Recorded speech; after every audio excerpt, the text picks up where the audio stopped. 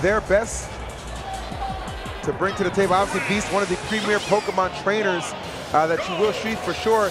And then Jintus piloting Pichu. Don't get to see Pichu as often as you might like to back in, at least in this new meta, man. But for sure, Pichu can definitely still do some damage. And we're on PS2. You love to see it out here. Very canon going on between Beast and Jintus. I know Beast also has a wolf that he's worked with before. Currently, obviously, rocking the Pokemon trainer. I saw him popping off in pools earlier when I was hanging out with Lyric in the back there. Now going to be able to see him try to work that magic here on stream. Because like you mentioned earlier in our blocking, it could be a little nerve-wracking sometimes. He's got the jabs, though, right out of the grab. Lets him go just slightly. This is a Pichu that we're talking about. You highlighted Pichu and the differences that Pichu brings when it comes to this meta. And with the DLC characters, obviously, making their appearance in the last few years. Pichu, obviously, being that light character could be so difficult, or not just helping out your own survivability, but you're your own double-edged sword when you're jumping around a character like Charizard. As soon as you mentioned the lightness, like Charizard, I was just like, oh yeah, you're right. Like, up smash, toss him out, and that's all she wrote on that one. And you see Beast just going to work right here. We got a real Pokemon battle brewing for sure, an appropriate stage at that. But it has been completely one-sided thus far as Beast is dominating Jintus.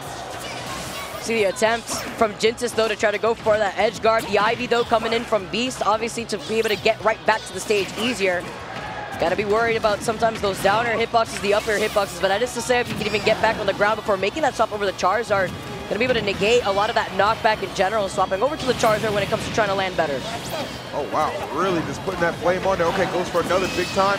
Oh, nicely done. Fine. Great conversion there into the Thunder. Again, Pichu. Oh, okay.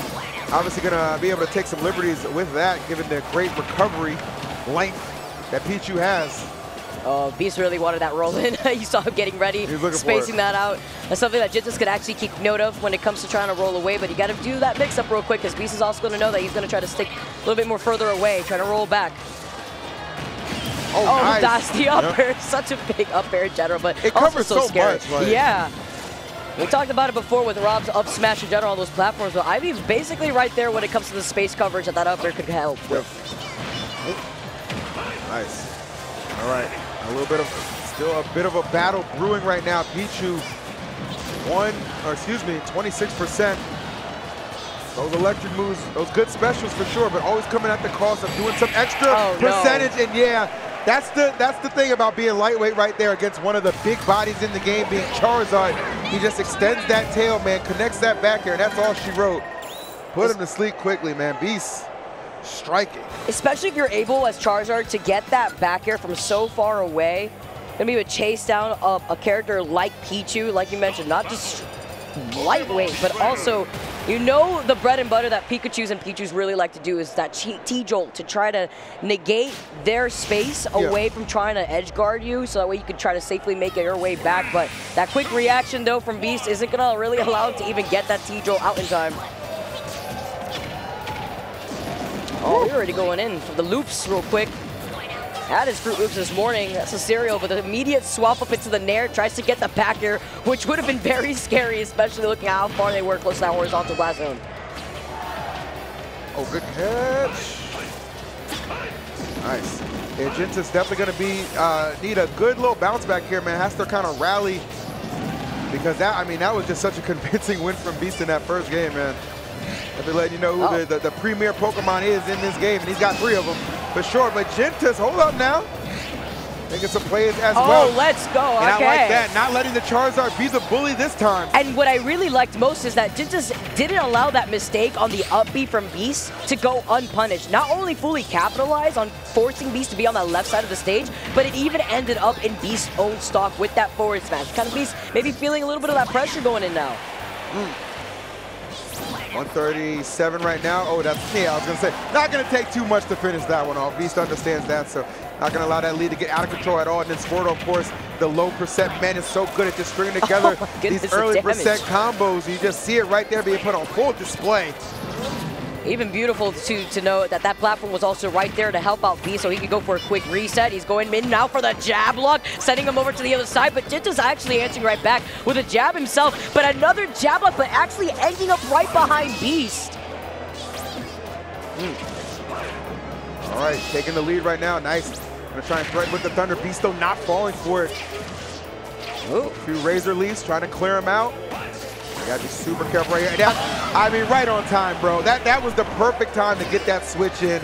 And Jintus trying to pressure Ivy, but ran into Charizard out of nowhere.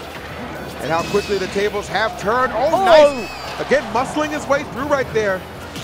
That would have been disgusting too. You saw that Beast was trying to go for that cheeky up B again. He got punished for it before, but now Beast has made his way back onto the stage.